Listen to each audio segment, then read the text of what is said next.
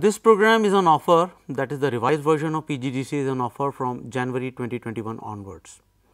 The objective of this program is to prepare the students for software development environment. In this course, we are going to teach you C programming, Python programming, Java programming with the concepts of database management systems, data structures, operating systems, and we are also going to discuss Windows and Linux operating systems. This course is actually carries 32 credits. We are having 6 courses of theory of 4 credits each. That means 24 credits are for the theory part, wherein we are having 4 courses which are related to the lab sessions and of 2 credits each. That is in all 24 credits for the theory part and 8 credits for the lab sessions. That means in all 32 credits the overall program carries the weightage. The employability of the students is concerned, the industry is very much seeking the skills in the area of C, Python and Java.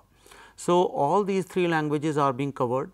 Apart from this, the duration of the course is 1 year on the minimum side, wherein for the maximum duration is 3 years, and the medium of instructions is English. Apart from this, if some of the students who are not from the background of the computer science or who have not gained mathematics at the 10+2 level or at the graduation level, then they are required to clear one examination of BCS 12, which is a basic mathematics examination, when they are going to pursue this PGDCA program. You may contact the PGDCA coordinator at the email ID pgdca@ignou.ac.in. And all the relevant information is also available at the website of Indira Gandhi National Open University at the page of School of Computers and Information Sciences. You can take the admission and get yourself enriched at the academic level, at the professional level.